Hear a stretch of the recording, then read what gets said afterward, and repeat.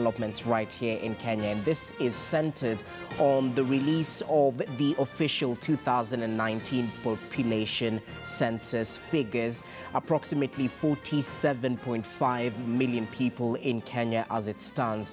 That's a registered population growth of approximately 47.6%. But as we appreciate this population growth, I think it's important to know that the census actually plays a part in so many factors right here in Kenya, from the electoral boundaries informing the boundary decision by the IEBC, the referendum question, which has been touted time and time again ever since the 2017 general elections, and of course, looking forward into 2022. What does all this mean in regards to the politics of numbers? And that's why we have Steve Ogutu, who is an analyst right here in studio, to help us break down these numbers and take a look at what this potentially means for the country. Thank you so much for making time. Thanks for having me, JC. All right, now, Steve, as we take a look at the numbers, I mean, it's proper to appreciate the good work done by KNBS, but such statistics matter in Kenyan politics. I mean, where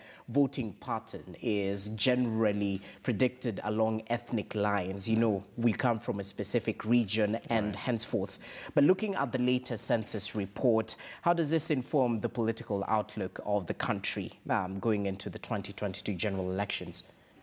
I mean, like you said, you know, politics generally is about numbers, you know, and already you've started seeing some political leaders coming out and, you know, stating that they are against the statistics or the numbers that have been that have you know, come out from their areas, you know, like Tharaka Nithi, Meru, and many other, and a few other areas, you know. So it shows you that you know, people are very concerned about population, because it really, especially political leaders, because those are the people who will vote for them come 2022. And right now we have the referendum question that's just coming up pretty soon, based on what we are hearing from the political class. You know, so it's a really serious issue, and I think the Kenya National Bureau of Statistics should take some of these concerns seriously, and just see how best the stakeholders involved can have a discussion around it and solve the grievances that could be arising from the result that were released yesterday. All right, now let's talk about politics of development right now, just a paradigm shift, which also goes hand in hand with the population of a certain given area. I mean, resources are allocated as per the population.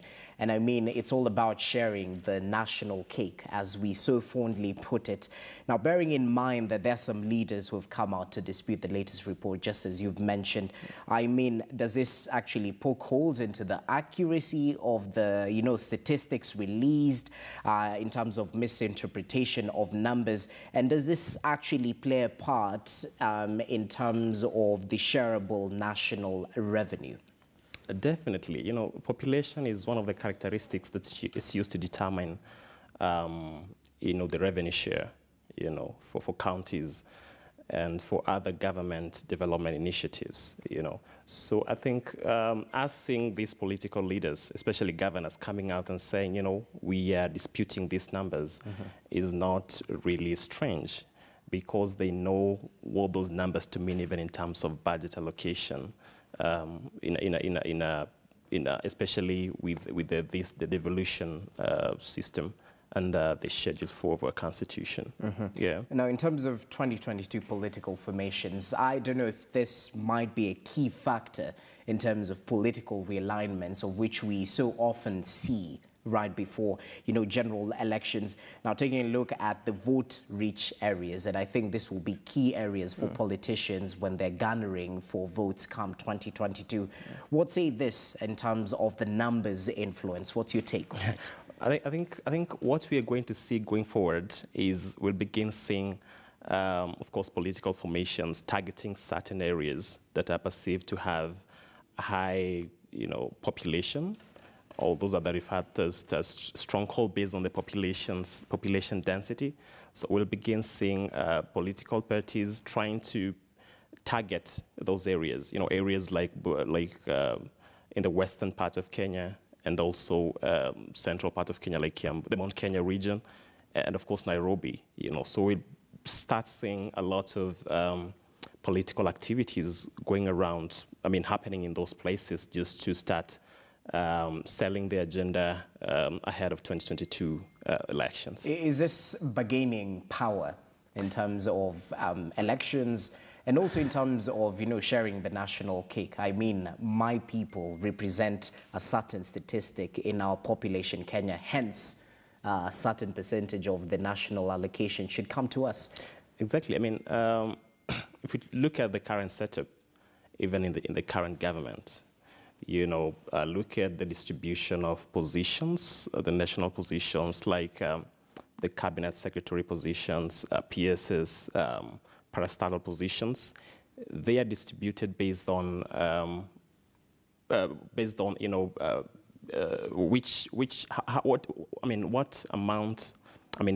how many people did you bring on board in terms of votes, Take an example of, the deputy president sides and the president's side. You can see how numbers play when it comes to the sharing of such national positions. So it tells you that it's a pretty serious matter when it comes to politics.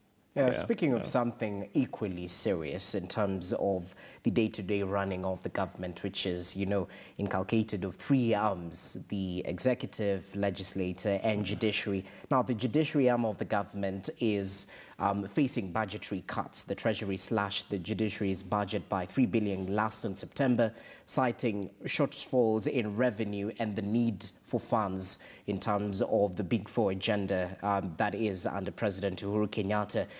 The judiciary had requested 31.2 billion Kenya shillings. Parliament allocated 14.5, and now the Treasury slashed it to 11.5. Needless to point out, service delivery will definitely be jeopardized in the judiciary. We saw the Chief Justice, David Maraga, keenly highlight this. But in terms of the fight against corruption and the fair dispensation of justice, we might be looking at these two critical avenues being affected. What say you about this? I think yesterday I had a chance to really watch the entire press conference by David Maraga, and I could tell he's a very frustrated person. And a lot of issues he raised are very legitimate issues. Judiciary, just like Parliament and the executive, is an independent organ of the government. And I think the executive has been trying to behave like it's the big brother. It's now captured Parliament. Like Parliament, anything that the executive wants done, Parliament has to approve. And right now they're trying to capture a very critical part of our constitutional democracy, the judiciary, which I don't think is a good thing for a democracy, a young democracy like Kenya. So I hope that they are going to find a way to solve this matter. And like you've said correctly, there's a lot of services that are going to be cut, and a lot of initiatives that the judiciary had started. I had the CJ talking about initiatives like the virtual courts, the mobile courts, and also putting up buildings so that citizens can access justice. But all these, with these budget cuts, are going to be put in a halt. And I think that for a government that has been saying that it's committed to accelerating justice, access for the common mwananchi, it is very ironical for the same government to behave as if it's attacking the judiciary.